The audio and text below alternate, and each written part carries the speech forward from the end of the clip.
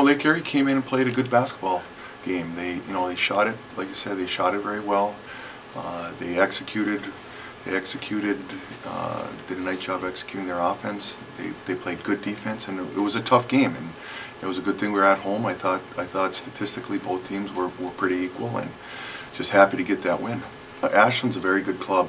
They're very well coached. They have good balance.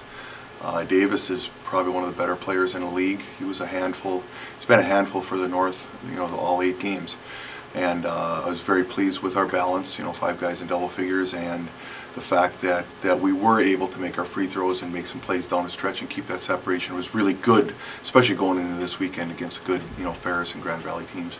Well, that's good. That's a good start. I thought we, at the beginning when we lost those 2, no disrespect to Lona Walsh, we were still feeling our way through things, and I think since then, we've gotten considerably better. We've gotten better balance. We're a better club, but to have 6 in a row is a good finish in the South, and certainly now starting in the North is going to be tough. But we got to play the same type of basketball and continue to get a little bit better each day.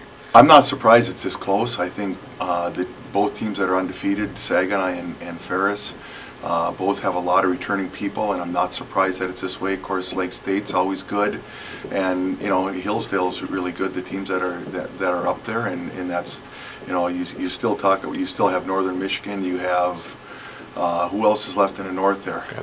Grand Valley, and goodness sakes, those are very good basketball clubs. And Northern Michigan at 4-4 is down to lower for the North, and they're a good club, and of course that would be leading the South. So the standings don't surprise me that they're this tight, and I do think that both divisions now are going to continue to beat up on each other. So you can't take a night off here; you're in trouble.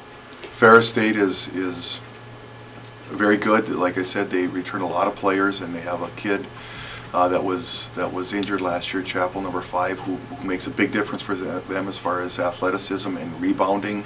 And I know this, they crash the boards. They're averaging 14 offensive rebounds, and their transition game is awesome. Those are 2 areas that we have to really be good at just to give ourselves a chance in our own gym. So Stolliker's a load in there as far as length defensively and offensively, and their point guards are well seasoned. I think one's a senior and one's a junior now, so they don't have any weaknesses.